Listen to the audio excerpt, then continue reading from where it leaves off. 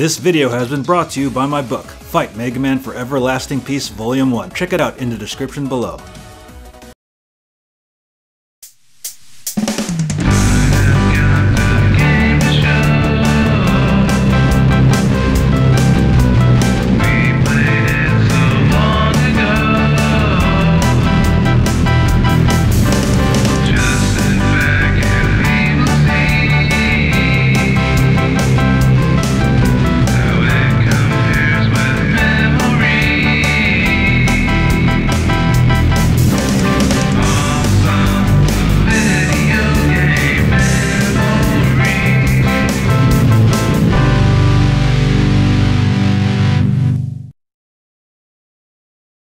Hey guys, Ryan here, and we're aboard the popcorn rocket here in space where nobody can hear you scream for awesome video game memories, and we're here to talk about Resident Evil again, but this time episodes 4, 5, and 6 and the remakes and 0. Enjoy!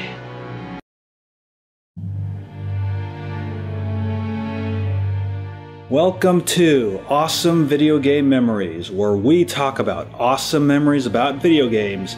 I'm Ryan, and the game we're talking about today is Resident Evil 4! Oh boy. Resident Evil 4. Now this game is my personal favorite in the Resident Evil series for many reasons, which I will explain in this video.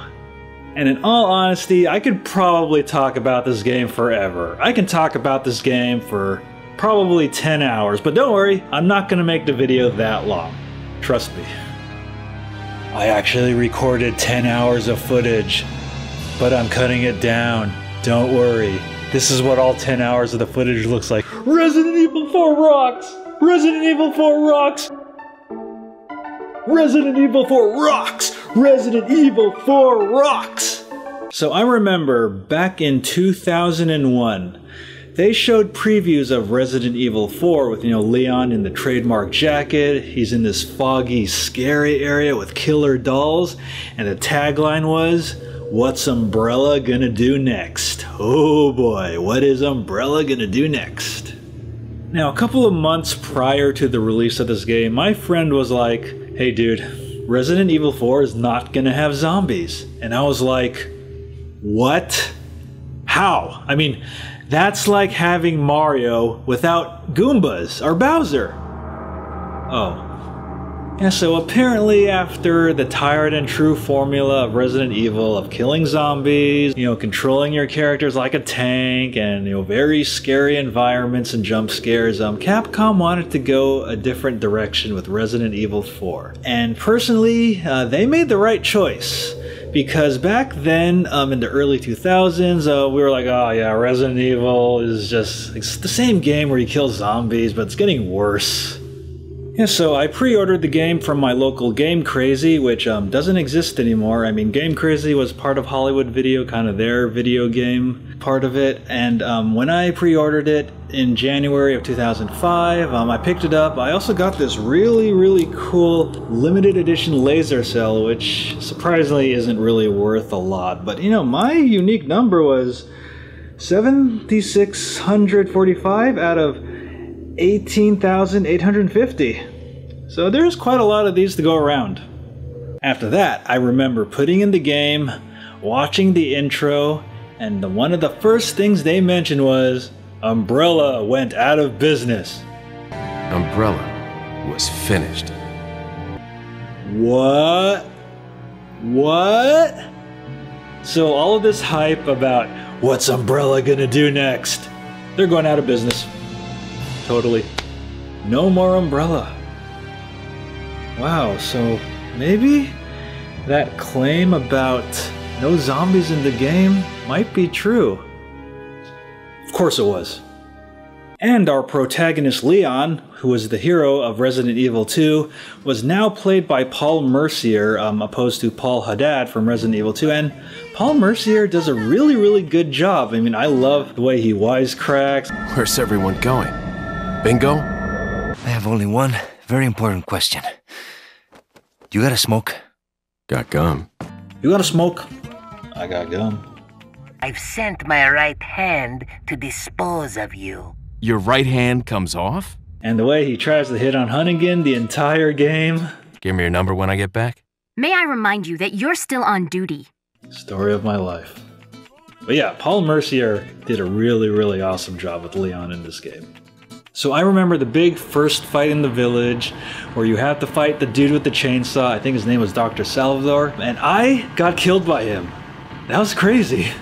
Yeah, so Resident Evil 4 completely ditches the pre-rendered backgrounds, the tank controls, and goes for a third-person view this time. And this time you aim your gun with a laser pointer attached to it. I do kind of miss in the previous Resident Evil games where you would just aim at an enemy, you would automatically aim at them, and it wouldn't be too hard to hit them. But in this game, you get used to the laser pointer really, really fast. And before you know it, you're aiming for their faces, and you're aiming for their legs like a pro. You know, Leon can do kicks, he can do suplexes where that smashes enemies' heads on the ground and splits them like lemons. I mean, Leon is complete motherfucking badass in this game. Now he's a super secret agent, and it shows. Yeah, and this time the enemies, you know, speak in both English, they speak in Spanish. I remember my friend was with me at the time I was playing this, and he was like, oh, he said behind you. I mean, like, how'd you know? Well, I speak Spanish. Yeah, so the atmosphere in this game isn't as scary as the previous games. This time you're fighting, you know, at first in the daylight, and then you fight in the village, then the castle, then the island. It never really feels that scary because, you know, this game trades the scary atmosphere of the previous games. You know, like there's not that many jump scares in this game. You know, I don't really think there's a lot of jump scares at all. And this time, it's more intense on your feet action in this game. Like you have to be on your toes at all times, you know, shooting enemies, you know, moving around, and then there's all these annoying quick time scenes where you have to mash buttons, and you know, like Leon's running from boulders, he's like running from a giant statue. I mean, he's doing a lot of running in this game. And one of the coolest characters in this game, and possibly in the Resident Evil universe, is the Merchant. Got something that might interest you. What are you buying? What are you selling? Thanks, stranger. Yeah, you should really see the Mega 64 parody of it. It's really, really funny. And of course, Leon's mission in this game is to rescue the president's daughter, Ashley Graham. I see that the president's equipped his daughter with ballistics, too. How rude! Who joins you partway through the game. She's with you on and off. You know, she'll get kidnapped, and then you'll get her back. Oh, you pervert! Leon! And then there's this one part where you have to play entirely as her, which is pretty intense because you don't have any weapons except these lanterns, which you use to kill the enemies. And then when you try to solve this puzzle, they have these armored enemies and you gotta avoid them, and it's pretty crazy. So I remember the game wasn't exactly super difficult. I mean, there were some hard parts. I remember the fight with the giant fish in the lake where you had to throw the harpoons in its mouth. I actually died during that battle the first time. And then I remember the fight with Bitors Mendez in the house after the ski lift where he will bring me swift judgment. I died during that part, but I just unloaded a whole bunch of ammo in him, and then I got his eyeball. I remember when I was playing this game, I was posting on this message board where my friends were also playing this game, and my friend was like, dude, there's this crazy part in Resident Evil 4 where you're trapped inside this cabin and you're fighting against 40 villagers like just trying to kill you. I'm like, holy shit. And when you actually play that part, it's every bit as intense as you think it is. Like this game, there's never a dull moment. You're always on your toes. Something crazy is always happening every second of this game. Like there's barely any reprieve in this game. And you know, after that part with the villagers, the cabin, you have like two paths where you have to either fight the Chainsaw Sisters or you have to avoid the El Gigante. Yeah, I remember El Gigante. I definitely freed the dog at the beginning, which really helped because El Gigante killed me when I first fought him. I remember I had to switch to the machine gun to beat him because I kept trying to shoot with the shotgun, which is too slow. And then also the revelation behind the not zombies in this game was a parasite called the Las Plagas. And I remember seeing that villager walking towards me and then his fucking head pops off. I'm like, holy shit. I think these guys are even crazier than the zombies. They're being taken over by parasites that eat your brains. Oh yeah, I also do remember the part before you get into the castle, that truck is coming towards you, and I didn't buy the sniper rifle around this time. You know, I got past the ski lift part without the sniper rifle, and this game forces you to become good with the sniper rifle, especially when you get into the castle. And I really enjoyed the castle part of this game. And it's not like a super duper scary haunted castle. It's more of a modern castle you'll visit when you're on vacation, but this castle has a dungeon in it. And I remember the Garador, where he had the Wolverine claws. He was like, Wolverine, the Garador. He couldn't see anything, so you had to shoot the bells and make him attack the bells, and then he'll get his claws stuck in the wall. Then you have to kill the Plagas in the back of him. I do admit, the first time I fought him, I didn't know that. I didn't even, you know, shoot the bells at all. I just kind of waited till I had a good shot and then shot him in the back multiple times. Of course, I remember walking into the dungeon, I'm like, oh god, this dude is totally gonna come out. But he didn't, and so I walked back, and it was like, I was like, holy crap! And then he killed me. You know, he impaled me with his Wolverine claws. And then one part of the game I remember very well, and I found super difficult at first, was the part after you killed the Garador. You're in that room with the water where you had to turn the cranks, and they had the scary music with the monks going, Morias Vivi, Morias Vivi, Edelis Capitala, we're going to kill you. Ooh. The scary music, and then the part where you have to, you know, move the cranks, and the part where you have to lift Ashley up, and I admit at this part I didn't have the sniper rifle, and that made this part very, very difficult. So I had to go all the way back to the merchant, buy a sniper rifle. When it comes to sniper rifles in video games, I'm not very good at them. I admit, I am a complete moron when it comes to sniper rifles in video games. But I had to get used to it, and then Ashley gets kidnapped. And then you had to go down into the dungeons, it's kind of the sewer area, where you had to fight the giant bugs. I think they call them the Novistadors, and I was a complete moron trying to figure out where they were because they go invisible and shit. Oh yeah, and speaking of me being a moron, I've always been a moron when it came to the puzzles in Resident Evil games, and the puzzles in this game were not very difficult at all. I didn't have to go to GameFAQs to look up puzzles. And then Ramon Salazar, you know, he looks like this little shrimp with gray hair. But he's only 20 years old, but he talks like this. Then get off my back, old man! Did you say old man, Mr. Kennedy? It might come as a surprise, but I'm only 20 years old. I really didn't like that guy. I'm so glad when he died. And then the maze part. Even if it takes your whole life, you'll never get out. The maze part was pretty intense with the killer dog, like roar. But it wasn't super difficult. I just found it more intense than anything. You know, there's the dogs in the cage. Then they break out of the cage and you have to kill them. And then after that part is over, you encounter Ada again, who survived from Resident Evil 2. Ada, you're working with Wesker. But the good news is Ada is still played by the legendary Sally Cahill. And she also had those shades that act as a flashbang. Here, catch!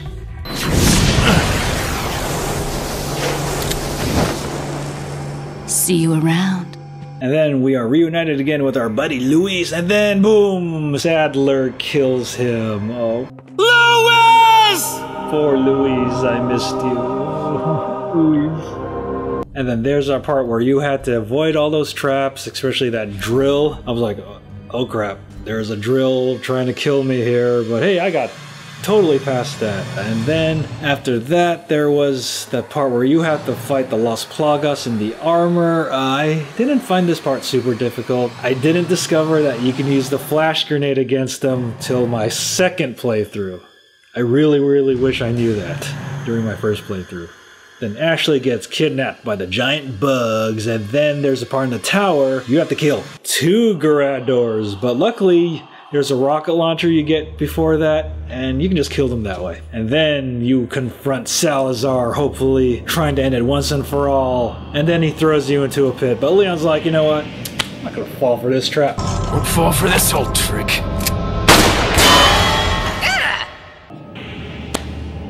Hey, asshole.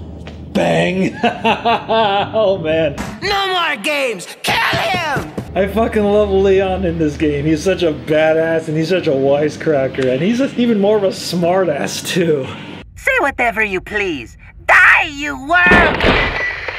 And then the part at the bottom of the elevator where you have to fight Salazar's right hand, Vertigo. And I remember how fucking intense this part was. I didn't exactly kill him the first time, but I remember like, come on, the elevator, it has to go on. Oh my god, this fucking thing is chasing after me. And then one of my least favorite parts about the game was when you're down in the tunnels in the minecart and all the crazy villagers are coming after you from left and right, behind, and you're like, ugh, fucking minecarts. And then the giant Salazar statue chases you. Yeah, this Salazar guy is pretty fucking narcissistic, isn't he? To build a giant statue of him to chase out the intruders. Damn, that thing is fucking huge. This castle is a barrel of fun, isn't it? And then we finally reach the end of the castle where you fight Salazar. And the funny thing is, I had enough money to buy a rocket launcher, and I was just so sick of this guy's shit, I just fired a rocket launcher and the fight was over. I confess I've never beaten Salazar legitimately with my weapons. I just always had the rocket launcher and I just killed him with it. Then in the original GameCube version, we go into disc 2. Leon and Ada are on the boat. Leon's like, hey, Ada. I'm like, story of my life. First Hennigan, then Ada. I just can't, find a date in the Resident Evil universe. And it doesn't get better in the movies and Resident Evil 6. And then the island. Yeah, and actually what's cool about the island is the music that plays during that first battle, like... Then you're fighting those dudes with the scarves on their faces, and then you're fighting those dudes with the machine guns. And then it's that part where the Ganado just comes out of the fryer like, ah! Wow. Looks like he had a pretty hot time in the kitchen. Okay, that joke was wrong. I'm sorry. And the craziest part of the island were the regenerators. During the time I was playing this game, there wasn't that many facts at game facts. I didn't even use a fact for this game, period. So I didn't pay attention to the instructions I got, and I tried to kill the regenerators with the shotgun, but they kept regenerating. And then I read on a message board that I had to use the thermal scope on the sniper rifle, which this game forces you to get really good with the sniper rifle, and you had to kill the Plagueuses on their bodies. And it took a little while to do so, but these guys were motherfucking crazy-ass mofos. And because this game is never a dull moment, I remember the part where you're driving the bulldozer and Ganados are just like jumping out everywhere. And then once you're done with that fun piece of fun, and then Osmond Sadler mind controls Ashley with the Plagueus in her body, taking her away from you. Ashley can never stay out of trouble in this game. Of course, it's a Resident Evil game. It's a video game. The damsel in distress is never going to be safe. Ever. And then Leon fights his old buddy, Jack Krauser, in a knife fight, which looks so incredibly badass, but it's entirely a quick time battle, which I can't stand quick time battles. It would have been cool just to fight with the knife, just kind of like the way you do, but why did it have to be quick time battles? And there's that cool part where Leon just sits on his throne like, yeah, I'm Leon. Oh wait, the president's daughter is kidnapped, I still gotta find her. Yeah, and I really love that part where you avoid the lasers, even though I died several times trying to get past, and Leon is dodging them all Matrix style and shit. Secret government agent training. Gotta avoid them lasers. And then there's the part where you fight it. What's it? Oh, it! He's, the dude that attacks you in that cargo box place, and then you have to drop the cargo, but it still survives. I didn't find it super hard. I just lured him to the barrels and I killed him that way. But that fight was pretty intense. Good job, Capcom. And then I remember the fight with Krauser in those ruins. I actually died a couple of times because Krauser keeps moving around. I honestly kind of sucked at this fight because you have to fight Krauser, you have to shoot him at his feet, and he's like dodging shit. And then he has the mutated arm. I just had to unload a whole bunch of ammo on him and I killed him that way. And Leon and Ada reunite once again. And then Leon's like, Ada, I'm being controlled by the Plagueus.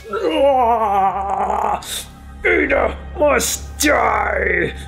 You know, just kind of like how Homer Simpson chokes Bart.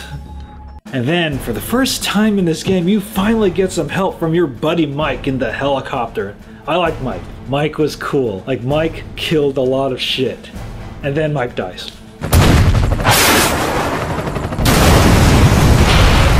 Mike!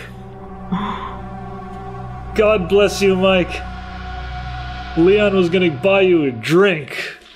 Now, after removing the Plagas, Osmond Sadler finally fights you and says, "It's just like your Hollywood movies, but it won't end that way." I actually beat Sadler on the first try. He wasn't that hard. And then you kill him, typical Resident Evil style, with the rocket launcher. Although I had a little more trouble after you do beat him and you're on the jet skis. I've crashed too many times during that part, but I eventually beat it. Very cute. Saw the ending, but was it over? So, after you take me back to my place, how about we do some, overtime? Was Leon gonna have overtime with the president's daughter? You know, the only girl in the series who's made some kind of advance towards him because Leon's luck with women is bad? No. He still, you know, dreams about Ada, who's a part of him who he couldn't let go. She's like a part of me I can't let go. Let's leave it at that. And, you know, a part of this game we couldn't let go. Because we had Assignment Ada as the bonus, which was pretty easy to beat. And probably one of my favorite things about Resident Evil 4 was Mercenaries mode. Like, I remember Mercenaries in Resident Evil 3 I wasn't really good at, but they perfected it in Resident Evil 4, and it was super addicting. I got so good at Mercenaries with all the characters, you know, Leon, Hunk, Krauser, Ada, and the badass himself, Albert Wesker. I was able to unlock the hand cannon to use in the main game, and the hand cannon was awesome, just like the Chicago typewriter. And then a couple of months later we got word that Resident Evil 4 was going to be ported to the PlayStation 2, and I remember the producer of Resident Evil 4 saying, if they port this to the PlayStation 2, I'm going to chop my head off. I guess that's why he chopped his head off. Yeah, the PlayStation 2 version actually played really well. There were some minor blemishes, but they weren't super noticeable. I remember renting it. I didn't really purchase the game, and I beat it really quickly. And it also has this really cool mode, Separate Ways, which you are Ada Wong and you play like the parts of Ada that you didn't get to see in the main game. And you do see what happens to Leon's jacket. And I thought Separate Ways was a really good addition to the game that didn't really take away a lot from it. And then after that they released the Wii version, which I also purchased. I didn't really play it with the Wiimote because I didn't like having to wave my hand to shoot enemies. I just put a GameCube controller and I beat it again. And this time you get the Plagas removal laser, which is really cool. And then after that they released this game on Xbox Live in HD. And then on PC. And now it's out on the PS4 and the Xbox One. Although, by that time I've been Resident Evil 4'd out, so I just bought the PC version because I felt that was the most complete version with everything, and it plays in HD anyways. So Resident Evil 4, wow, I mean, I've talked a lot about this game, and I could talk about this game forever, but you know why I love this game? Capcom was starting to see that the Resident Evil series was getting a bit stale, so they decided to take it in another direction, and they did a really good job. I mean, I like the third-person view. I love the action. I mean, I love wisecracking Leon. I love the characters in this game, even the villains. I mean, those villains, Ganados and the Las Plagas, these guys were pretty menacing, especially the priests like Morias Vivi, Morias Vivi. Like the villagers, yelling at each other, saying, "Get him from behind, we got the chainsaw." And yeah, I love the environments, I love the village. I mean, I especially love the castle. I mean, that room with the lava was pretty awesome. Although the producers thought that the castle dragged on for a bit, which I totally disagree. I mean, I love the castle. I mean, I love castles. And there's the island. I mean, I just love the part where the fucking dude in the furnace jumps out. Ah! Yeah, and you get to see the laboratory where you finally remove the Las Plagas. I mean, it's a pretty fitting end to the game. And what's also cool about the PC version, I mean the original PC version that wasn't really that good, they released a couple years later, there was a funny modding community for this. I saw a mod where you can play as Link in this game. Like Link killing Ganados. I mean, that's pretty funny. Yeah, so does Resident Evil 4 hold up today? You're damn right it does!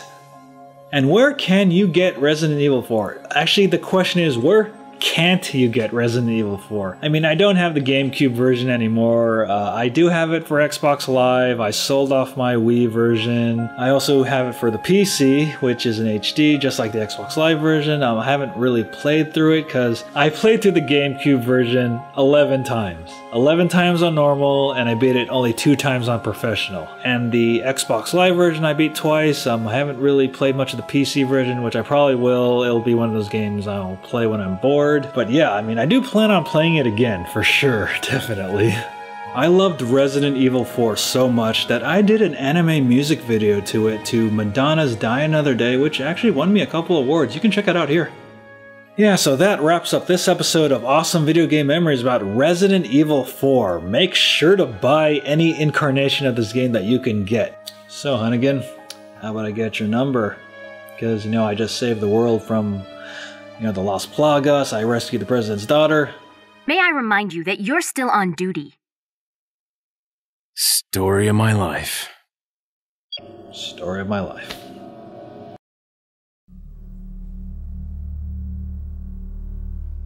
Welcome to Awesome Video Game Memories, where we talk about awesome memories about video games. I'm Ryan, and the game we're going to talk about today is Resident Evil 5! So after the awesomeness that was Resident Evil 4, it was only natural that I would be super mega excited for Resident Evil 5, because I knew that Capcom was gonna continue using the awesome third-person action view of Resident Evil 4, which made it so awesome.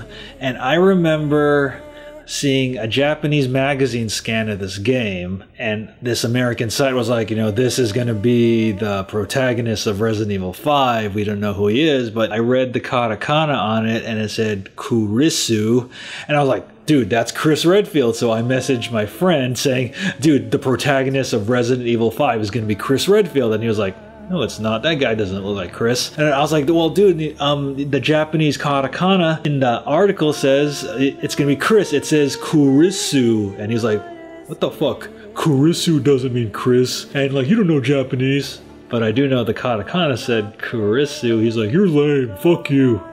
And this is why I don't talk to that asshole anymore. You know, so as the months progressed, they were showing more previews, and they definitely confirmed this was Chris Redfield. And you're gonna find out what happened to Chris between Resident Evil Code Veronica until now. And so as the game was getting closer to release, people were saying a certain rumor that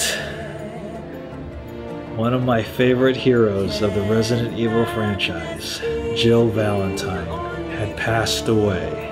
And I didn't want to believe it at first. And then I saw the picture of Chris standing at Jill's grave. No. No. This can't be happening. This can't be happening. Oh, Jill. Jill.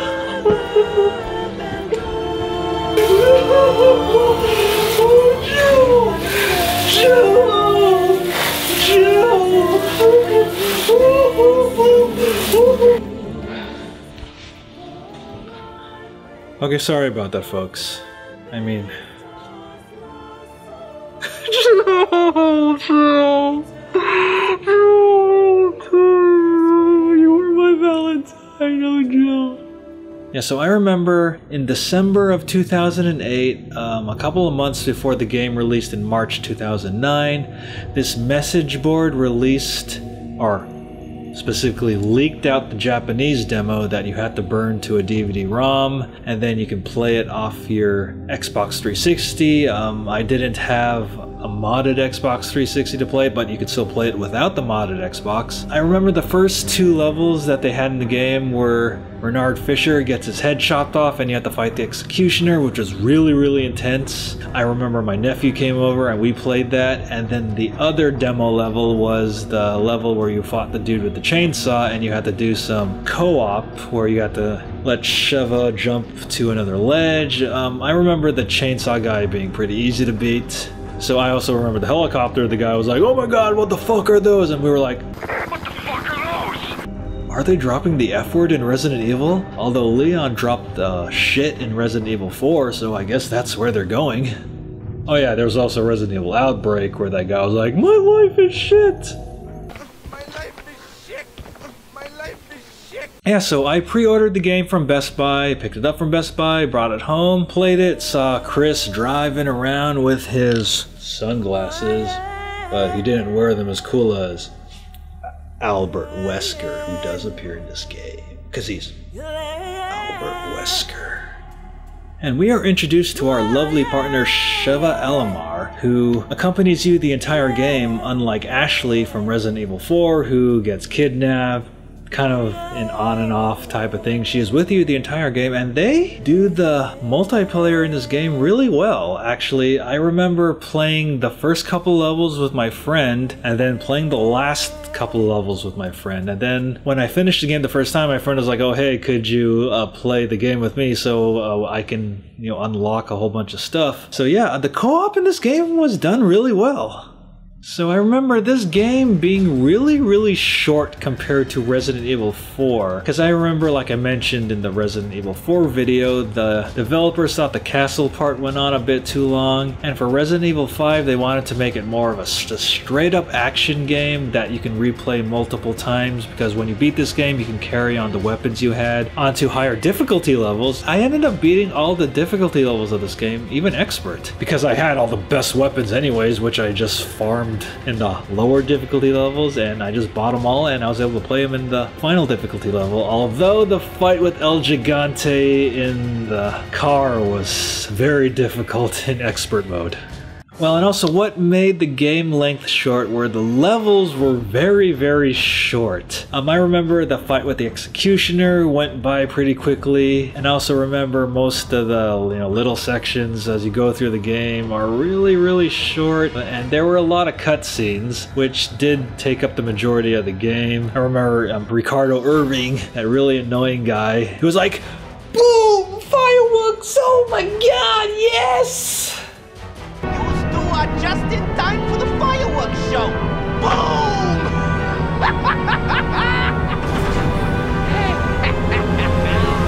He was kind of like the evil version of Roger Rabbit. I was just waiting for him to go, "Please, Chris, you don't have to kill me. You'll never see Jill again.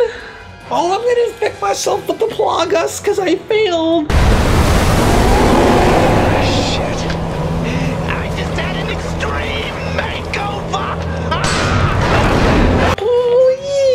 Oh, I'm hopping in the ocean as the big Plagas monster, and I like blah, blah, blah, blah. Dying's not so bad, but it's not gonna change anything. You're still screwed! Wasting time here. Chris! Yeah, I didn't like this guy. I'm glad he's dead. Poor bastard. And also remember, the boss encounters weren't exactly difficult. They weren't exactly super memorable until the last couple of ones, which I won't spoil till later. And also what does kind of suck about this game, like the first 4 games, including Code Veronica, had a good scary atmosphere, but most of the time in this game you were fighting in the daylight against Maginis, which are the Ganados of this game, because the zombies still aren't back yet. And this time the Los Plagas was advanced. Now they take over the Maginis of Africa really quickly, and so you're fighting those, and they didn't really give you as much of a fight like most of the enemies in Resident Evil 4. They didn't cooperate. They didn't, knock down doors to get to you. I mean, yeah, they still climb ladders, but yeah, they didn't provide much of a challenge compared to Resident Evil 4. So yeah, we do get a lot of lackluster levels. I still remember that part where, you know, Josh is activating the computer and you have to defend him. I was like, oh my god, this is gonna be just like the cabin fight in Resident Evil 4. Nah, it wasn't. You know, just shoot the enemies as they come, and that's kind of it, really. And then we got the flashback where we saw how Jill died. They tracked, you know, Spencer Oswell to his estate in Europe, and then they had the big Matrix fight with Wesker. Yeah, like a whole bunch of people were comparing this game to the Matrix. You know, Wesker had his jacket, you know, doing all the crazy ass martial art moves. You know, he slides Chris on that table and he's about to kill him. Well, Chris, you're about to die. But oh shit, Jill! Ah! And then we apparently fall to our deaths, but not really, because I keep Jill in captivity, and, you know, I probably had my way with her, if you know what I mean, because I'm Albert Wesker. And Excella, you're nobody. And then we go into this cave, into this lab. Oh hey, these flowers were the originators of the progenitor virus. Oh hey, we're in this temple. Oh hey, more quick time scenes, which I didn't fucking like in Resident Evil 4. Now they brought them back. And then, oh hey, the liquors are back. That's kind of cool, right? No. And then we finally get the big reveal of the masked person. And it was Jill. You're alive. You're alive. Well, your hair is a bit more blonde, then you look a little pale after years of captivity in Wesker's laboratory, and yeah, Wesker, you're alive. But of course I am. I'm Albert Wesker. Jill, give me a hug. Ah! Whoa. Whoa, Jill. Okay, I know you're pretty mad that, you know, you weren't recovered. Of course, they couldn't recover the bodies. It's not the BSAA's fault. But yeah, I remember this fight was pretty tough. You have to fight Jill and Wesker at the same time. And after a little while, Wesker goes away, and then you have to fight Jill. The ultimate tragic fight. Jill, come back to me! And you couldn't exactly, you know, shoot Jill a lot or else she died. You had to pull that thing off her chest. And then eventually, you remove the thing from her chest, and Jill says, you have to beat Wesker, Chris. You have to beat Wesker. And the most coolest music plays. Yeah. And then you go on a ship, and then Excella Gione comes out. Albert! The Ouroboros comes out, and then you have to kill that giant thing. We find out from Jill, Wesker has a weakness. And I remember this fight where you had to fire a rocket launcher at him and then inject him, and then he escapes in this plane, and then he goes into all Hollywood comic book villain mode. He's like, I don't need anybody else. I have Ouroboros. I don't need anyone else.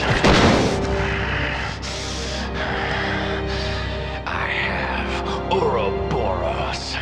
Complete global saturation. Complete global saturation. It's time to die, Chris. Time to die, Chris. I'm not destroying the world. I'm saving it. Oh wait, he doesn't have sunglasses anymore. And then we land in a volcano where he absorbs Ouroboros by punching a missile. Yeah, he's Albert Wesker. He can punch missiles. And then we have the most awesome part where Chris punches boulders like it's nothing. Man, he's like totally roided up in this game. I'm Chris Redfield. Been working out a bit in between games, you know. And then we have Wesker trying to kill you in the helicopter. And then you fire rocket launchers at him just like you killed the tyrant, Resident Evil style.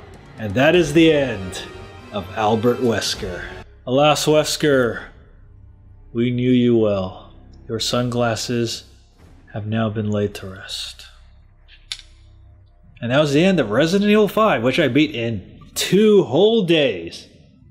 2 whole days. You could basically rent this game over a weekend and finish it. But I did replay the game enough times to unlock all the weapons and get unlimited ammo for them. And then there was Mercenaries, which was really, really well done. And you had co-op mode. I mean, I got really good using Stars Wesker with the shotgun, and then using his move to kill Maginis and the Executioners.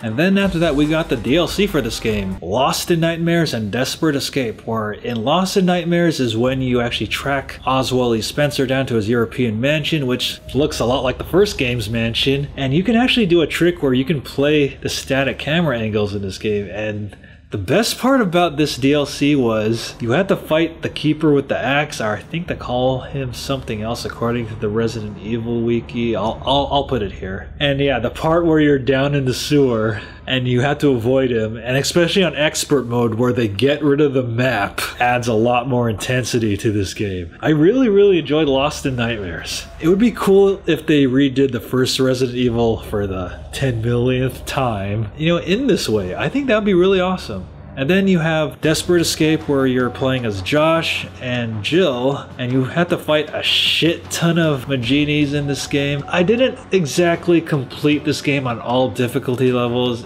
because it just got really hard, especially on expert mode. Yeah, so Resident Evil 5, I don't know where they went wrong with this game. I mean, don't get me wrong, it is a very, very solid action game, but it just feels so underwhelming compared to Resident Evil 4. I mean, all the polish, and all the gameplay, and all the, you know, little things that they did for Resident Evil 4 were done so well, but Resident Evil 5 just felt like a straight up action game. Like, the atmosphere was just not as scary. I mean, it's not even scary at all. I mean, you still had, you know, the crazy creatures, you know, no zombies, you had giant bosses, and you had Albert Wesker. But yeah, the game just felt underwhelming as a whole.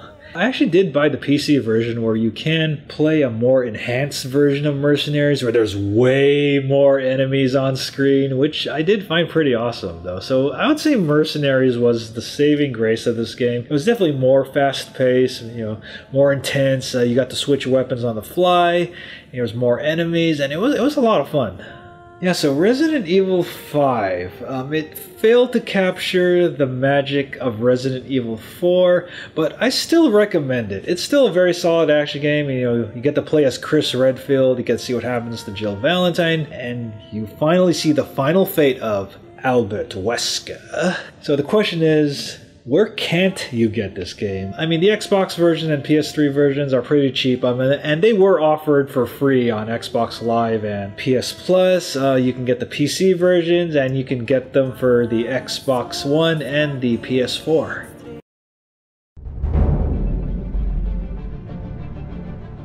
Welcome to Awesome Video Game Memories, where we talk about awesome memories about video games. I'm Ryan.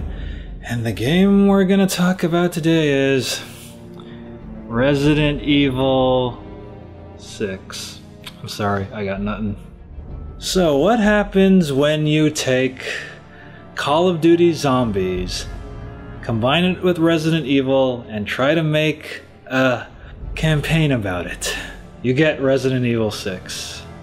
Now, I admit I was initially excited about this game because I got to play as Leon again, and I was going to play as Chris again, and Sherry Birkin was coming back. From what I heard, there were rumors in Resident Evil 5 that Sherry Birkin was going to come back, but you know, those rumors weren't true.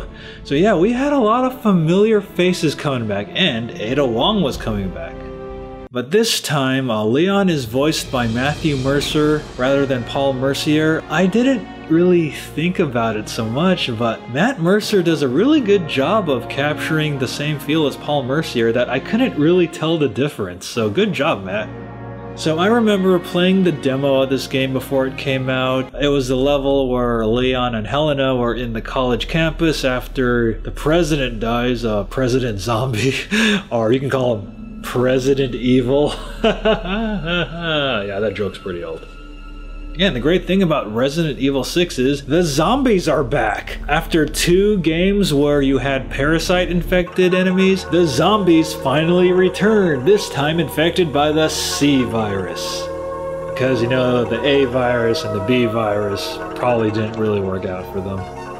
although the C virus was tough enough to infect the president. So playing the demo, I enjoyed it. Don't get me wrong, I enjoyed it, but a couple of things felt a bit off. It was cool that we finally got a melee button, so Leon could finally just kick things. Yeah, your characters can finally fight back without weapons, or without using their weapons, but something about the demo just really felt off in a way. Like, I think it suffered the too much crap on screen syndrome. Like, there was tons of zombies, there was tons of detail, and also it was trying to cram everything in, and the gameplay just felt really clunky. I don't know why. It felt much clunkier than Resident Evils 4 and 5. And Resident Evils 4 and 5, played really well, but 6 just felt so clunky. I bought the game when it came out for the Xbox 360, and the first scenario I chose was Leon's, because Leon is my favorite hero in the Resident Evil series, but he doesn't do a lot of wisecracking. Even though Matt Mercer does a really awesome job, he doesn't have a lot to work with in this game. And I remember, getting past the university part, which really dragged on for a while, and then you're in the caves, and one of the biggest complaints I had about this game was the level design. And the level design, oh god, like really dragged on in this game. I mean, the university part wasn't so bad, but the cave part dragged on. Chris's part in China dragged on. Sherry's part in the mountains really dragged on. Ada's part in the submarine really dragged on. This game really dragged on, because I know Resident Evil 4, the developers felt the castle part went on too long, so Resident Evil 5 was a lot shorter, was a more action-oriented game, and Resident Evil 6 was just make the levels long just for the hell of it. Because man, this game just went on. Like, in Leon's scenario, it took forever to get to Helena's sister, who became like a C virus zombie creature thingamabobber. And oh yes, the QuickTime events were back. And we all know how the QuickTime events in Resident Evil games are my favorite thing. But hey, they got rid of the puzzles at least, because I was a fucking moron when it came to puzzles. And so in Leon's scenario, you get the China, and then at least China didn't drag on as much as the cave part, and then you fought the final boss, Derek Simmons. The C virus, zombie god, T-Rex thing. What the hell? Derek Simmons went through so many forms. You had to fight him on the land, in the air, in the helicopter. Derek Simmons just wouldn't give up. He was a motherfucking T-Rex.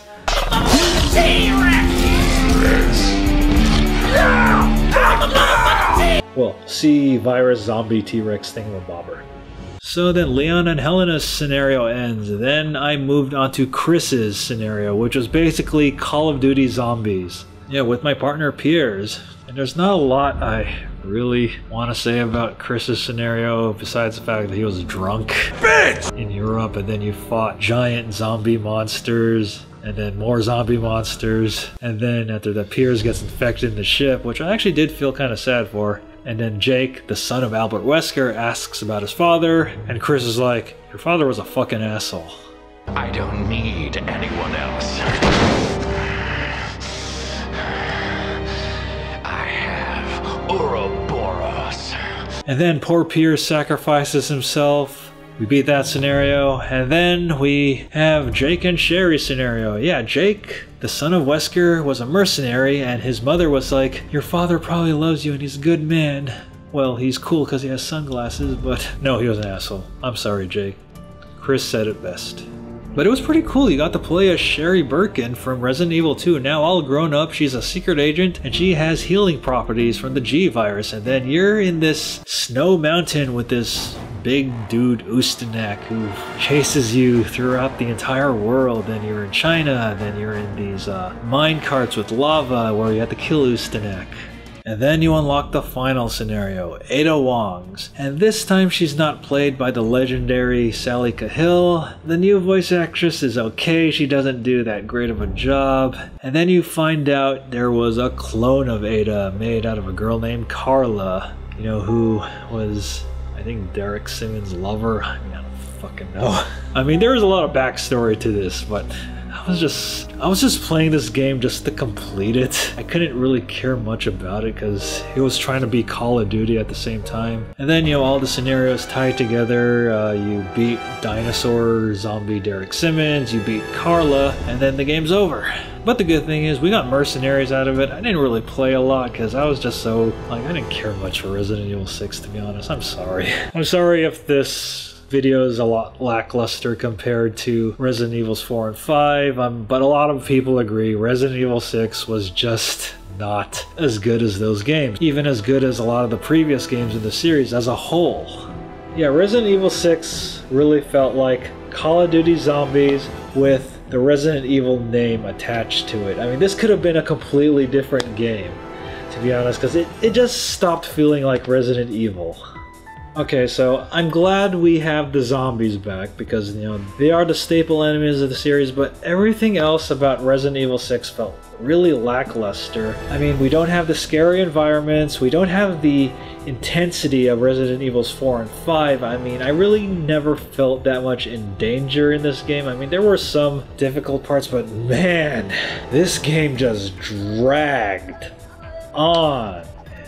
Like, the levels were so freaking long.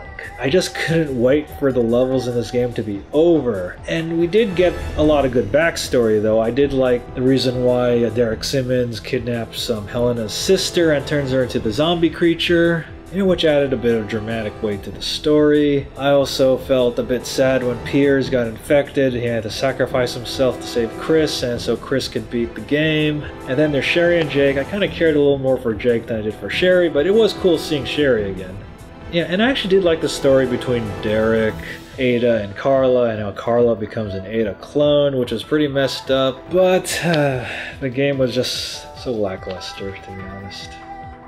Yeah, so Resident Evil 6, you can get it on the Xbox and the PS3, you can get it for the PC, and you can also get it for the PS4 and the Xbox One, but I highly recommend just waiting for the price to go down, and definitely get it on a Steam sale when it goes down. I mean, I got it for $5, which is what I think the game is really worth.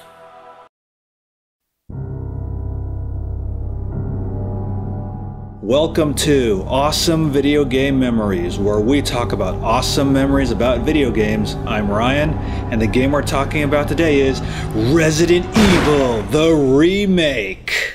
So the original Resident Evil on the PlayStation was a great but flawed game, but still mostly great.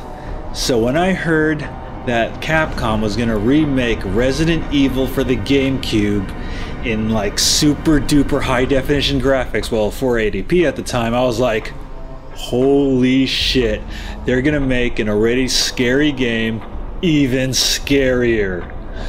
Wow. I remember going to GameSpot for most of my coverage on the Resident Evil remake for the GameCube and looking at those screen caps. Dude, just look at them. Back in 2002, screen caps like this blew our fucking minds. So this was 2002, which is post-Code Veronica and pre-Resident Evil 4. So looking at the screen caps of Resident Evil and comparing them to the Resident Evil 4, the beta version of Resident Evil 4, I think Capcom was definitely heading in the right direction this year. Because the Resident Evil 4 preview looked very scary, and the Resident Evil remake looked very scary, and I remember actually picking this game up from Toys R Us of all places, you know, where a kid can be a kid. I don't want to grow up, I'm a Toys R Us kid. They got a million toys at Toys R Us that I can play with. I don't want to grow up, I'm a Toys R Us kid. I'm buying violent video games like Resident Evil there, because from bikes to trains to video games, I get to blow off zombies' heads.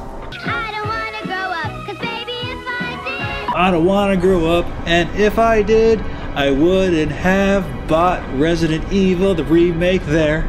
I want to be a Toys R Us kid. I don't want to grow up, don't want to grow up, I want to be a Toys R Us kid.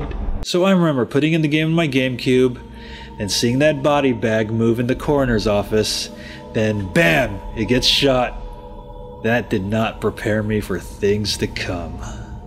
To say that the GameCube version of Resident Evil is a remake is a huge understatement. Not only is it a remake of the original game, it adds in a lot, and I mean a lot of new things that make this game a completely brand new experience compared to the original Resident Evil. Of course, we still have our favorite characters: Chris Redfield, Jill Valentine, Rebecca Chambers, Barry Burton, and the badass himself, Albert Wesker, who actually doesn't talk like this. He actually talks like his original 1996 self, but less exaggerated. He doesn't talk like his villainous voice he uses in Code Veronica and every other game after that. And of course, we have brand new, not cheesy voice acting, and it's actually pretty good, although you're gonna end up missing a lot of the classic lines. Now, if you thought the mansion in the original Resident Evil was scary, you ain't seen nothing yet. The mansion in the remake is not only a million times scarier than it was in the previous PlayStation version, they add in a lot more new rooms, they add in a lot more new traps. I mean, holy shit. This is what I meant when I said, yeah, it's not really the same game. It's actually almost a brand new experience. And also, like I mentioned before in the previous Resident Evil videos, I am a complete moron when it comes to solving the puzzles in this game, and with new rooms came new puzzles. And wow, I remember really getting stuck in a lot of the puzzles in this game. Oh man. And in this game, they add a new breed of enemies called the Crimson Heads. And Crimson Heads are zombies that you kill, but they're not like, you know, dead. And after an extended amount of time, they come back to life with extended claws and they hunt you. But there are ways to get rid of Crimson Heads, like you can blow their heads off with a shotgun while they're regular zombies, or you can get kerosene and fry them. You set zombies on fire in this game. Burn, zombies, burn! Yeah, so what I also found very unique about this game is you can actually rescue Richard Aiken from the poison, but he's still gonna die to Neptune the Shark, but it is actually a good variation on the original game. So in the previous version, Richard dies by Jan the Snake, but now he dies by Neptune the Shark. And this is a couple of years before Sharknado. Now, the craziest thing they added in this game, which I feel that really gives it a true unique experience compared to the original, is Lisa fucking Trevor. Holy shit, she is like the female nemesis of this game, and I think they actually made the nemesis from her, you know, her genes, or cells or whatever, or they based the G virus off her cells, but yeah, Lisa fucking Trevor, oh shit. When I played this game for the first time, there were not like a lot of guides or facts on it, and Lisa Trevor was a brand new thing that we did not expect. I have no face, I'm gonna just hit you. Yeah, Lisa Trevor had a really tragic backstory dating back to the 60s when the mansion was built. They injected her with, you know, the Ebola virus, with the AIDS virus, and then the progenitor virus. Jesus Christ, Umbrella. How cruel can you be to like one person? No wonder you went out of business. Oh wait, you were cruel to thousands of people. That's why you went out of business. And I also remember that house she has, like in the tunnels and shit. And that was a pretty scary looking place, and she like knocks you out but doesn't really kill you. Yeah, because according to the files, Lisa is still obsessed with her mother, so she rips the faces off people and puts them on her. Yeah, and also Barry can actually die to Lisa Trevor if you let him. Yeah, so concerning the challenge and the puzzles of this game, yeah, there are a lot new different puzzles, and I was a complete moron, but I definitely powered on through it, but that really added a lot to my playtime. I remember when I finished the game, my playtime was over like 8 hours. Yeah, but I actually do recall that there are a lot less hunters in the game because they're mostly replaced with Crimson Heads. And I think the Crimson Heads are about as shitty as the hunters. Fuck those guys. Yeah, so when you beat the game, you get this new mode called One Dangerous Zombie, where Horst Spire, you know, the guy who was killed by crows and who is one of Chris's best friends in marksmanship, he comes after you the entire game, and if you shoot him, the entire mansion blows up. I never really got far in this mode. Yeah, so the Resident Evil remake, you know, I'm really glad Capcom decided to remake this game. Yeah, so don't get me wrong, the original Resident Evil is still a fantastic game despite its numerous flaws, but the remake actually improves a lot on Resident Evil. And at the same time, it still stands out as its own entity rather than trying to replace it. Like, let's say I consider the Resident Evil remake more of a tribute to the Resident Evil rather than a remake trying to replace the game. Yeah, so with that said, I definitely recommend playing both versions of the game. So definitely play the original PlayStation version first, and then play the remake. Yeah, so where can you get this game? Yeah, the remake for the GameCube doesn't really go for that much on eBay, but now you can get the remake on the PC, the PS3, the Xbox One, the PS4, and yeah, so that wraps up this episode of Awesome Video Game Memories about the Resident Evil remake.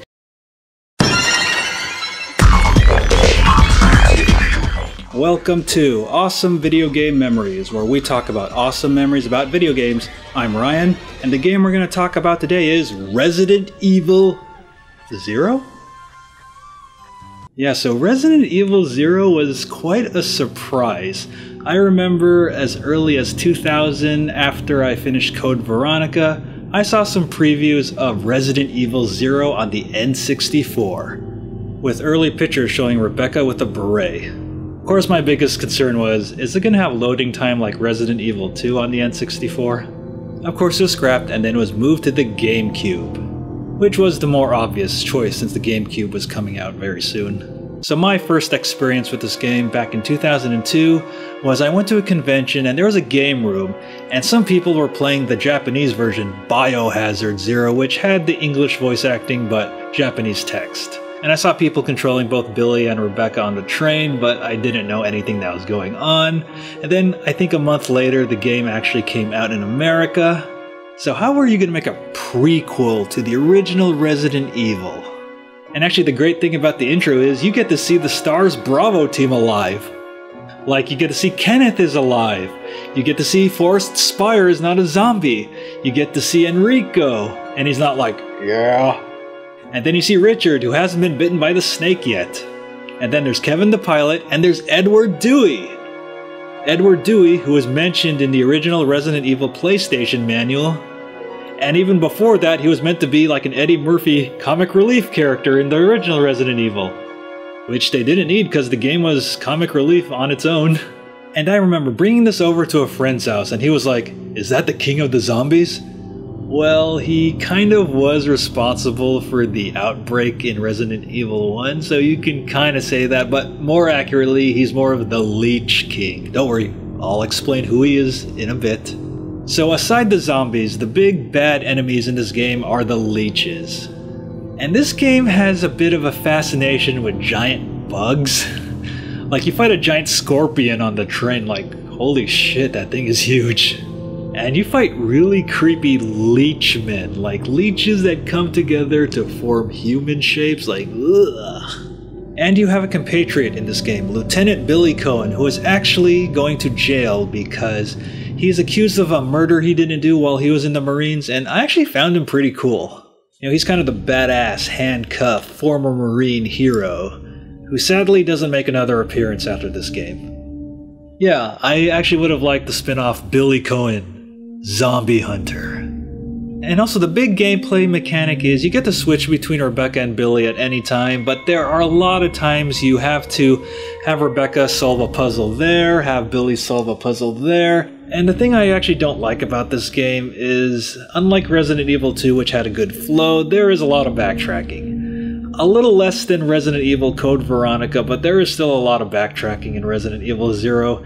And there are a lot of moments where you have to leave one player behind to have one player solve a puzzle. You have to have one player like send a key up to the other player. There's a lot of puzzles like this, and it kind of disrupts the flow of the game, in my opinion. Which makes me glad they really improved the co-op in Resident Evil 5. And yeah, let's talk more about the enemy variety. Like, you have to fight killer monkeys in this game. Killer zombie monkeys called the Eliminators. I am not joking. And then you have giant frogs, and then the leeches, the zombies, the dogs. Yeah, there are a huge variety of creatures in Resident Evil 0. And also you get to fight a tyrant. or more like a proto-tyrant. And actually what is pretty cool, you get to see Enrico down in the lab from Resident Evil 2, although you don't get to explore more of it, but it was a pretty cool throwback, or more of a pre-throwback to Resident Evil 2. And now, the big baddie, the big king of the zombies like my friend called it, or I just call him the Leech King, Dr. James Marcus. Who the fuck is James Marcus? Yeah, so James Marcus was killed by Umbrella, and then William Birkin and Albert Wesker inherited his research, but then the big Queen Leech went down to Marcus's dead body, and then revived him and made him young, and it can turn him old, so he was the Leech King. King Leech Marcus. Although it was pretty cool that you do kill Marcus by sunlight. And luckily the battle isn't like super hard. Yeah, so after you beat the game, you access the bonus Leech Hunter, which I didn't really play a lot of because honestly, this game just felt like it dragged a lot. And of course, you do realize Rebecca has probably been awake for over 40 hours by the time she gets into the mansion in Resident Evil. Yeah, so Resident Evil 0, what do I really think of it? It's interesting, but I don't know if they really should have made it because it doesn't do that much to advance the story, although it does explain that James Marcus was, in fact, the perpetrator who infected the mansion lab. Out of revenge, I shall get revenge on Umbrella, and then the world will burn in hate!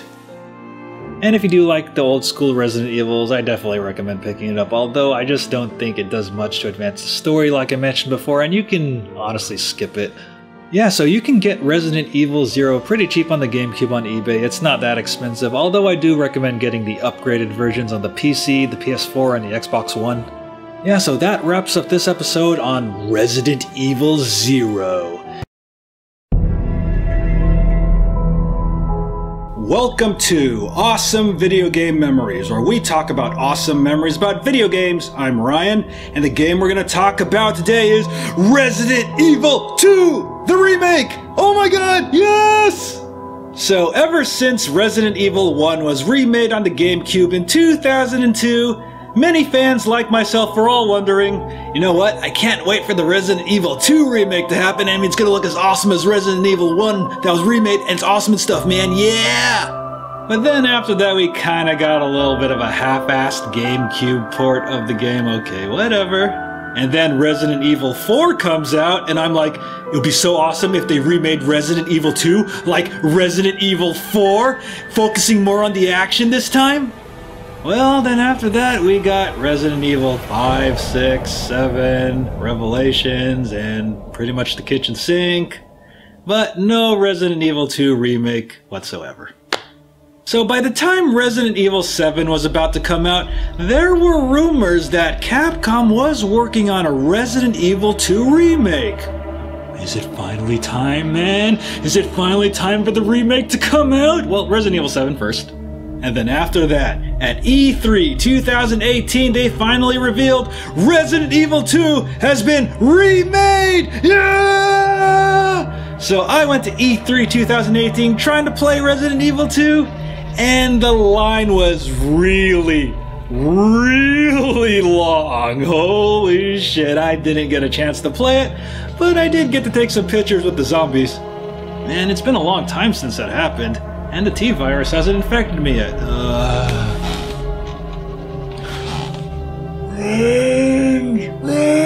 Revenge! So, January 2019, about 21 years after Resident Evil 2 came out on the PlayStation, Resident Evil 2 came out on the PlayStation 4, Xbox One, and PC. Well, it would have been nice to actually have Resident Evil 2 come out 20 years after in 2018, but you know, in 21 years, Resident Evil 2, the original, is now old enough to drink. So if you thought Capcom improved the original Resident Evil with its remake, holy crap, man. Remake is an understatement. I mean, this almost feels like a brand new, reimagined version of Resident Evil 2 that we know and love, and it's made even better. I mean, how could you already improve on perfection? So rather than doing the fixed camera angle just like the original Resident Evil remake back in 2002, they actually went with the Resident Evil 4, Resident Evil 5, Resident Evil 6 method, but they actually made it better. But this time the gameplay is not entirely focused on the action. And I'm proud to say they actually not only retained, but they brought back the survival horror aspect of Resident Evil, which we loved from the first 3 games and Code Veronica before it became more action-packed like Resident Evil 4, 5, and 6. And just like with any Capcom remake, they did recast the voice actors. This time Nick Apostolides plays Leon Kennedy and Stephanie Panisello plays Claire Redfield. And both are really, really good, although not as memorable as the cheesy voice acting from 20 years ago, but still they are very, very good performers and I enjoyed their performances very much. And they definitely like to drop a lot of F-bombs in this game. Yeah, pretty much ever since Resident Evil 5, you know, the series language has kind of gotten a little, a lot more R-rated in recent years, yeah. I'll get you, you fucker! Whoa, whoa, Claire, there's a child present there, but holy shit, that was good. And I do like a lot of the voice actors, you know, Annette Birkin and Brian Irons aren't all dramatic and Shakespearean. I remember Brian Irons in the original was like, "They destroyed my city!" Now he's just more of a sleazy cop. What are you gonna do to her? None of your fucking business. And Annette Birkin's no longer, "Well, my husband made the G-virus." Yeah, she's actually a lot more sympathetic in this game, and you kind of feel for her a little. And also, you do hear TJ Rotolo as William Birkin, and you kind of hear a bit of his Frank West. I covered wars, you know! Now, I have to say, probably the greatest thing about the Resident Evil 2 remake is that not only are the graphics in, you know, much, much higher detail, like there's no more loading time in between going inside doors, so it's more of a seamless experience, and pretty much because they're using more of the Resident Evil 7 engine, they did add a lot of elements from Resident Evil 7 in, kind of like, you know, the lock clipper and the fuses that you have to use to power up some of the gates. Completely borrowed from Resident Evil 7.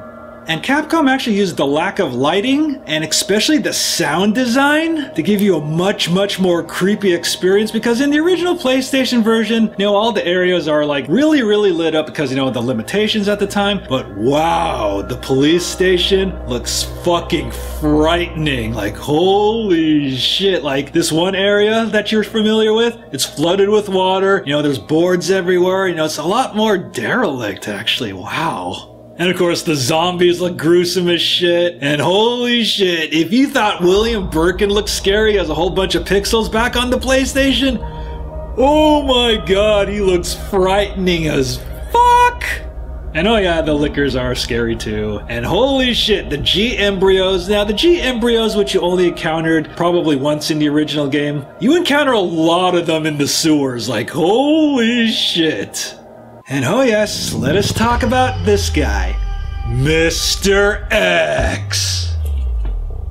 So in the original PlayStation version, Mr. X only chased you in the B scenarios, but this time in both Claire and Leon's A and B scenarios, Mr. X appears pretty much after you douse the flaming helicopter, and oh boy, when you hear that thumping and you hear that music, you know Mr. X is on your tail. Holy shit, holy shit, holy shit! Oh my god, Mr. X, please don't kill me! Ugh.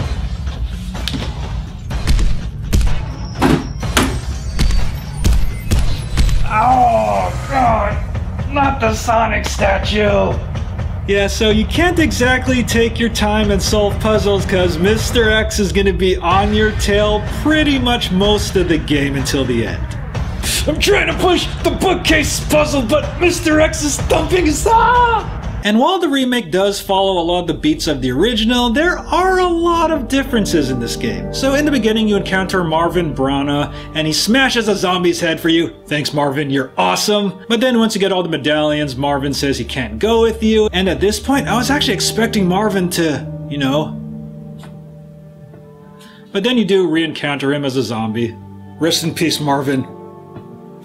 And they actually do expand the STARS office this time, and Albert Wesker has his own office. Yes, he has his own office, and you do actually see the STARS photo from the original game, but you can't exactly pick it up. And I was kind of hoping that they would actually redo this photo, but have Edward, Dewey, and Kevin in the photo this time. And also, sadly, the Brad Vickers zombie is not in this game, but you do see Brad Vickers on a poster advertising the Raccoon City Police Department job fair. Brad Vickers, learn to act like a chicken. They actually did change a lot of puzzles around. They did move around a couple of the puzzles, and they did repurpose a couple of the puzzles. Like, you know, the library when you have to actually push the bookcases in the right order, but this time you actually have to push them to get across a passage so you can get to the clock tower. And in the original, when you encountered Ada Wong, she says she was looking for her boyfriend John, who worked for Umbrella. Yeah, because there was a puzzle, John and Ada, in the original game. But this time she doesn't mention any of that and says she's for the FBI. Agent Ada Wong, FBI. I kind of like that, actually. And actually, Robert Kendo from the Kendo Gun Shop actually has a lot more emotional depth to him rather than, well, by the time he noticed something was wrong, the entire city was filled with zombies. He actually has a daughter who's been infected, and he's like, just give us some privacy, man. Just give us some privacy. The feels, man. The feels. Ode to you, Robert Kendo. An ode to you. And they do actually change the areas up a bit. So this time the sewer area is a lot bigger, and they got rid of the small factory area. And actually the Umbrella Lab is a lot shorter in this game. They combined the Ivy monsters with the zombies, creating, you know, new Ivies, which are kind of a combination of zombie plant monsters who are scary as fuck. Oh my god. Oh, those Ivies. You better fry them like a bitch. And also, if you're playing Leon's scenario, Ada has a hacking gun. Yes, a hacking gun back in 1998. Where can I get one of those? And also, there's a STARS USB dongle. Now, I know USB ports have been available since 1996 or so, but they weren't really mainstream until probably the really early 2000s, so I do kind of feel like the STARS USB dongle is a bit out of place, but, you know, probably since Raccoon City's been funded by Umbrella, I guess they can afford, you know, USB stuff. And there actually is a new location in Claire's scenario, which is the orphanage, where you play as Sherry after Brian Irons takes her away, and then you gotta escape from Brian Irons after throwing acid in his face and turning him basically into Two-Face. You either die a villain or become a villain. I don't know. Ben was a reporter, but he actually locked himself in a jail cell to be safe. But in this game, he was actually locked in by Brian Irons, and you had to actually, you know, get the parking pass out of him. But then Mr. X comes out and smashes his brains like a scrambled egg. Ugh. So in this game, Irons does get killed by a William Birkin embryo, and this time Mr. X is actually killed by William Birkin himself. Plot twist! But in Leon's scenario, just like in the original, you do fight Mr. X at the end, and Ada does throw you the rocket launcher like in the original. And in this game, they do play up the Ada and Leon romance a lot better than they did in the original, mostly how they handled the Ada and Leon romance in the Dark Side Chronicles. Although when Ada does get shot, it is emotional, but not as overly dramatic and as memorable as the original, and I do kind of miss Leon going, Ada! This is what everyone's been dying for. So just like in the original, you don't exactly get, you know, the full ending after you beat the A scenario, but then when you beat the B scenario, you do get the full fight with William Birkin, and holy shit, he looks much more gruesome at the end of this game. And they do a bit of a nod to the original too with the eyeball and stuff. And this game does kind of pair up Leon and Claire a little more. Sherry's like, are you guys gonna adopt me? Are you boyfriend and girlfriend? And also in Claire's scenario, Claire's like, so Sherry, what do you want to do when we get out of here? Well, I want to see where you live.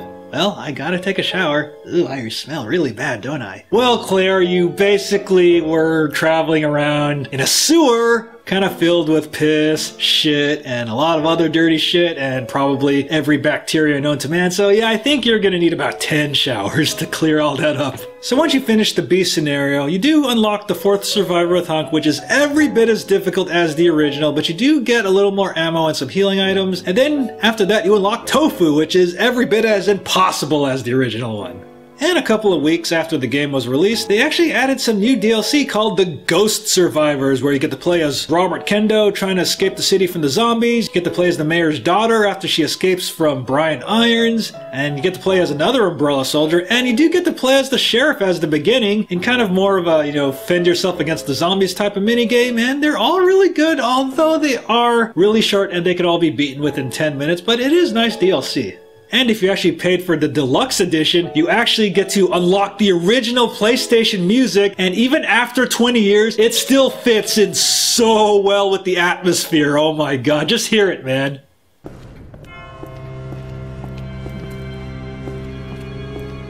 Anybody here?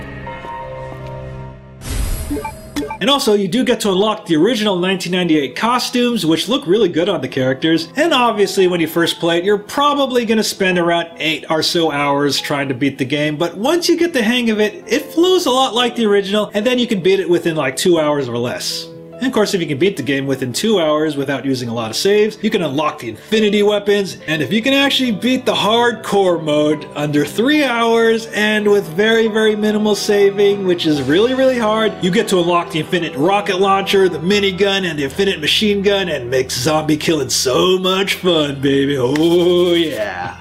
So Resident Evil 2 back in the day was already a perfect game, like the epitome of a perfect Resident Evil game, and then the remake completely surpasses it and blows it out of the water in almost every single way. Not only are the graphics and the voice acting improved, the atmosphere is a lot scary, the sound design is amazing, and there's a lot more emotional touch to the story, just like in the original. This is a game that surpasses the classic one, and is going to be a classic, and I can't wait for the Resident Evil 2 remake in another 20 years, where we can probably play it by probing it into our minds. Whoa! Alright guys, so that ends this episode of Awesome Video Game Memories about Resident Evil 2, the remake. Uh-oh. Uh-oh. I think Mr. X is coming, guys!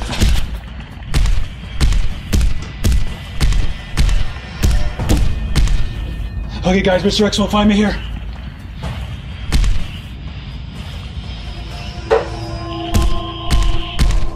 Oh, come on, not the popcorn!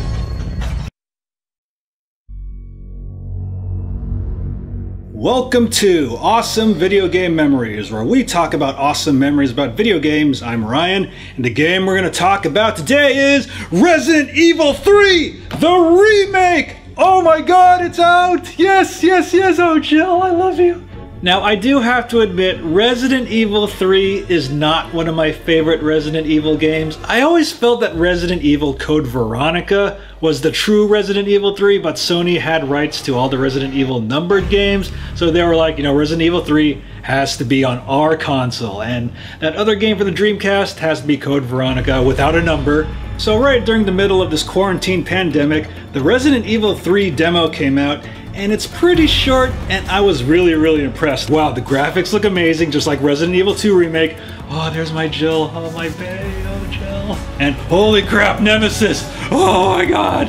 And so I know the original Resident Evil 3 on the PlayStation did have dodge mechanics, although they were a little not responsive. But this time you have a dodge mechanic with the R1 button, and it's a lot easier to avoid Nemesis this time, and a whole bunch of other enemies too. So during my time in quarantine in 2020, Resident Evil 3 finally came out for the PlayStation, Xbox One, and the PC, and being a Resident Evil purist, I got it on the PlayStation 4.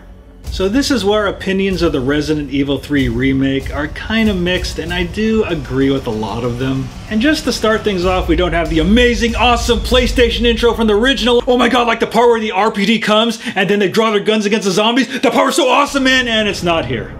And just like some of the DLC from Resident Evil 7 and the Resident Evil 2 remake, we have live action actors doing a lot of the news segments, and then we have the zombie pandemic happening, and it's not as intense as the original PlayStation version, which I do kind of miss. And we actually begin in a first-person view, just like Resident Evil 7, in Jill's apartment, and you get to see how it looks like in 1998. Ah, there's Jill in her sleepwear, and oh my god, she's turning into a zombie! I know this isn't canon, this has to be a dream, right? Whew, thank God this was just a dream. So Jill's in her apartment in 1998, and she and the rest of the STARS members are suspended. Suspended? For just doing their jobs? Oh yeah, Brian Irons is an asshole who suspended them for inquiring about the whole Umbrella thing, you know, because he's on Umbrella's payroll and shit.